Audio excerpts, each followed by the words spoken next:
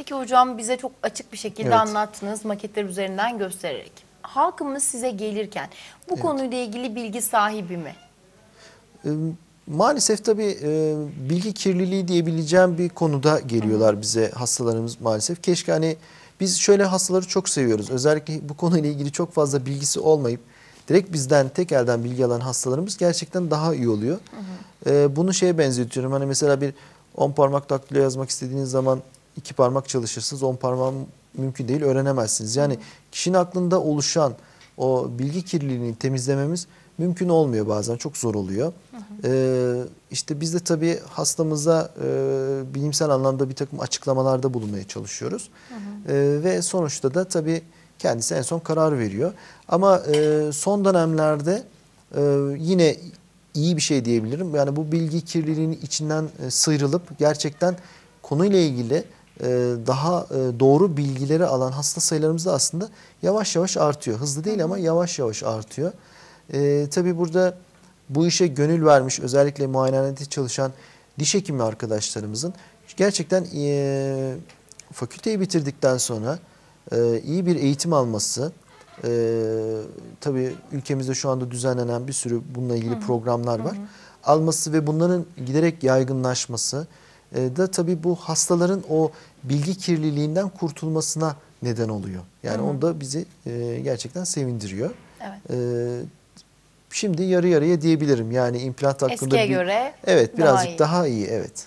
Peki hocam, bir anda biten bir tedavi yöntemi değildir dediniz. Ne kadar bir süreci kapsıyor bu tedavi yöntemi? Evet, bu tedavi yöntemimiz tabii aşama aşama, biraz önce de dediğim gibi tabii hastanın bir takım sistemik hastalıkların olmaması, en azından kontrol altında olması ve başta olmak üzere alerjik bir durumu yoksa ve alerji ve bu alerjik durumu bizim implant yapmamızı engelleyecek bir durum değilse, yani implant yapılmasına karar verdiğimiz sağlıklı bir bireyde şu andaki standart tedavi, işte cerrahi ameliyatı yapıldıktan sonra alt çenede yaklaşık 3 ay, üst çenede 4 ay beklenmesi gibi bir kabul görmüş bir sistem var. Fakat tabii başta da dediğim gibi implantların yüzey özelliklerinin değişmesiyle, yapılarındaki bir takım ilavelerle bu süre giderek azaltılmakta. Yani yaklaşık 2 aya kadar falan düşürülmekte. Hatta bu dönemlerde, özellikle son dönemlerde geçici implantlar, üzerine geçici protezler yapılmakta. Bizim de bununla ilgili bir çalışmamız var, özellikle kademeli yükleme dediğimiz bir takım şeylerle kişi mümkün olduğunca implant cerrahisinden sonra dişsiz bırakılmamaya çalışılıyor tabii. Bu da son derece önemli bir şey. Çünkü hani siz kendiniz de düşünün, tabii bir anda hasta geliyor kliniğe, ağzında mevcut dişleri var ve bu dişlere çekim indikasyonu koyuyoruz implant yapmak için ve o dişleri çektiğimiz andan itibaren tabii bir anda tabii insanın görsel görüntüsü yani bozuluyor. Tabii fonksiyonlar bozuluyor. Bir takım yeme alışkanlıkları değişiyor. Tabii biz bu hastaya bu geçici de dahil olmak üzere protezle ne kadar çok çözüm üretebilirsek hastanın o denli memnuniyeti de artmış oluyor. Tabii bu implant cerrahisinde başta da dedik, yani psikolojisi, hasta psikolojisi çok önemli. Ben de tabii bu tarz yapılan uygulamaların yanındayım. Çünkü hasta psikolojisini ne kadar çabuk yerine getirtirseniz iyileşmeye verdiği tepki de o denli artıyor. Evet, özellikle ön dişlerdeyse eğer tabii. Hasta psikolojisini, hasta memnuniyetini önemsemek bu anlamda çok önemli. Çok önemli, Dediğiniz tabii. gibi geçici protezler yapılabilir diye de bahsettiniz. Tabii. Ama tabii burada çok önemli bir nokta var. Muhakkak bu işi yapan, yani eğer iki ekip halinde çalışıyorlarsa cerrahın özellikle bu konuda onay vermesi gerekiyor. Onay vermedikten sonra olmaz. Evet. Evet. Sürecinden de bahsettiniz bize. Peki işe gitme, çalışıyorsak eğer işe gitme durumunda izin almamız gereken dönemler var mı? Tedavi süreci boyunca ve ne kadar süre? Şimdi hastalarımıza bu bekleme sürelerini söylediğimiz zaman ya da tedaviyi total olarak anlattığımız zaman tabii şöyle bir yanlış anlaşılma oluyor. Yani işte biz size işte implantlarınızı yaptık, yaklaşık daimi protezleriniz yaklaşık işte 6 ay sonra, 4 ay sonra ya da 2 ay sonra yapılacak deyince hasta tabii otomatikman yani 2 ay boyunca hep gelip gideceğim, işte 4 ay boyunca gelip gideceğim gibi algılıyor. Halbuki öyle değil. Cerrahi ameliyatı yapıldıktan sonra tabii ki bu ekstra başka cerrahi işlemler yapılmayacaksa, yani bir sinüs yükseltme operasyonu yapılmayacaksa, bir kemik grefti alma operasyonu yapılmayacaksa, sadece standart bir implant uygulanacaksa ve çok sayıda değilse hastamız normal nasıl ki bir diş çektiriyor, nasıl ki bir kök aldırıyor, 2-3 günlük bir sıkıntısı oluyor. Bu 2-3 günlük sıkıntı da genelde artık son dönemlerde böyle alınan medikal bir takım ilaçlarla gideriliyor. Hatta bazen öyle oluyor ki birkaç gün sonra hastalarımız ağrı kesici bile kullanma ihtiyacı hissetmiyorlar. Sadece ve sadece 3 günlük bir dönem belki bir şeyimiz olabilir. İşle ilgili bir sıkıntımız olabilir. Ama dediğim gibi hele tek implant yapılan vakalarda ertesi gün işe de başlayabilir. Bunu da çok net açıkladınız. Evet. Çok teşekkür ediyoruz hocam. Peki implant fiyatı. Evet. Bu konuyu da biraz konuşalım. Devlet ne kadarını karşılıyor, ne kadar ücret ödememiz gerekiyor? Evet. Neler söyleyeceksiniz bu konuyla ilgili? Bu konu eskiden, yani biz ilk implant tedavisine başladığımız zamanlar gerçekten çok lüks bir olaydı.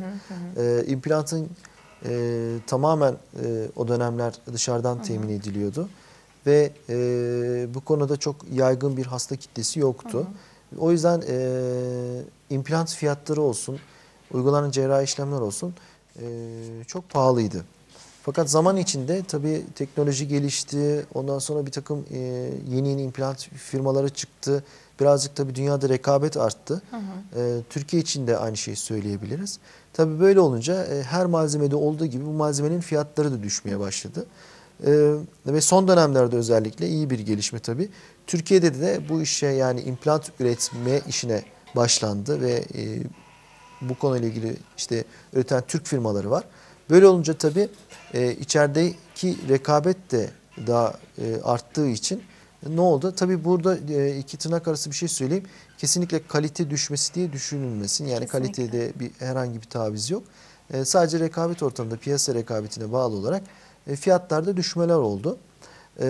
Şu anda resmi anlamda devlet şu anda hala lüks olarak gördüğü için özellikle resmi kurumlarda, devlet hastanelerinde, üniversite hastanelerinde implantlar yaptırmak isteyen hastaların implant ameliyatları ödenmiyor.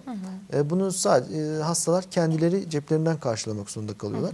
Tabii üniversite hastaneleri olsun, diğer yerlerde bu alınan rakamlar, yani implant cerrahisi yapılan rakamlar çok yüksek rakamlar değil. Yani yaklaşık 100-150 lira arasında değişiyor tek bir implant için. Ama piyasa şartlarında, hani muayenehanelerde bu fiyatlar tabii birazcık daha farklı oluyor. Farklı yerlerde farklı fiyat politikaları uygulanıyor. Ama hani şunu söyleyebilirim. Yani ulaşılamaz bir olay olmaktan implant çıktı. Ve şu anda diyelim ki İtalya'da yılda 1,5 milyon, 2 milyona yakın implant yapılıyor. Hastalara uygulanıyor. Türkiye'nin nüfusu daha kalabalık olmasına rağmen şu anda İtalya'da uygulanan rakamlara ulaşmış değil. Ama zaman geçtikçe bu rakamlara ulaşacağını tahmin ediyorum. Yani bu işi uygulayan biz akademisyenler olsun, muayenehanede çalışan diş hekimi meslektaşlarımız olsun, üzerlerine çok iş düşüyor. Ne kadar çok bu işi yaygınlaştırabilirlerse, ne kadar çok hastalarını bilgilendirebilirlerse, doğru bilgilendirebilirlerse, ben ilerleyen dönemlerde Türkiye'de bu işin daha da yaygınlaşacağına inanıyorum.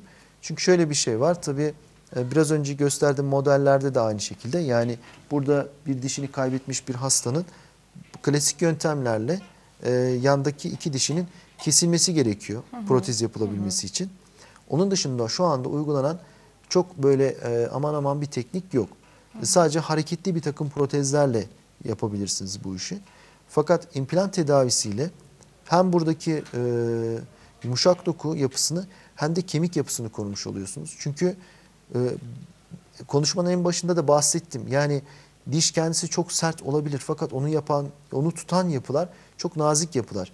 Buradan bir diş çekildiği zaman içinde alttaki kemik ve diş yumuşak doku, diş eti erimeye başlıyor, çekilmeye başlıyor.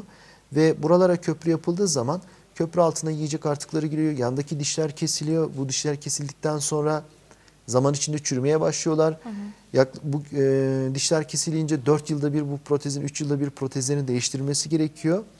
Ve hem ekonomik anlamda hem birçok yönden, hem sağlık yönünden hem ekonomik anlamda ciddi anlamda bir yük teşkil ediyor. Ama buraya sadece bir tane implant yerleştirdiğiniz zaman belki başta birazcık fazla ücret ödenmiş gibi gözükse de ilerleyen dönemlerde elde ettiğiniz kazanımlar hem sağlık yönünden hem ekonomik yönden bence çok daha fazla oluyor. O yüzden gün geçtikçe bu tedavi yönteminin artacağını düşünebiliriz.